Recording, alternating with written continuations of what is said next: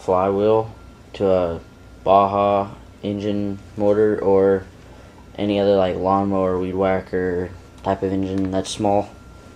And so yeah, here you go.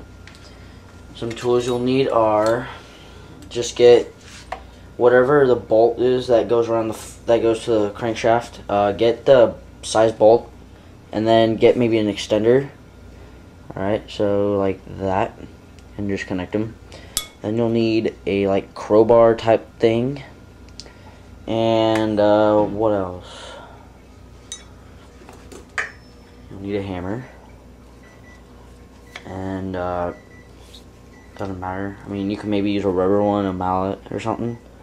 As long as you just tap on it lightly, it'll go good. And so let's get started. So I was toying around with this thing, and yeah, it was just being a bitch, and I didn't want to buy a flywheel puller for like 20 bucks. So I decided to use a crowbar, and what you also need is a piston stop so the thing doesn't move around. And what you do is you take wherever, why did I just put that? Oh, here it is. What you do is you take this, and you basically just stick it right here, and you just loosen up the flywheel bolt,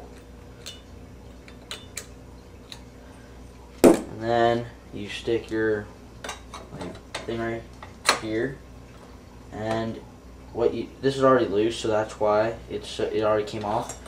You stick it back there, like kind of like that, and then you put this back right there, and while giving this pressure, pushing it back, take the hammer and you just tap on it like that lightly, and this will pop off, and then you just unscrew the bolt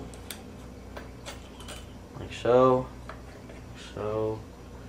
Get your flywheel, get your bolt right here, and do not lose, see if I can get it out, do not lose this little tiny key. See if that will focus.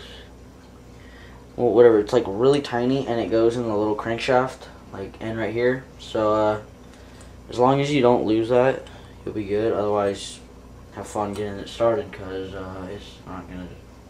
it's not gonna matter even if your pull start works.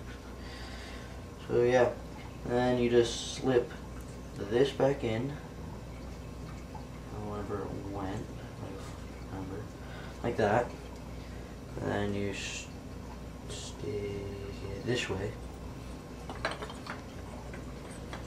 like so, and then you put this back,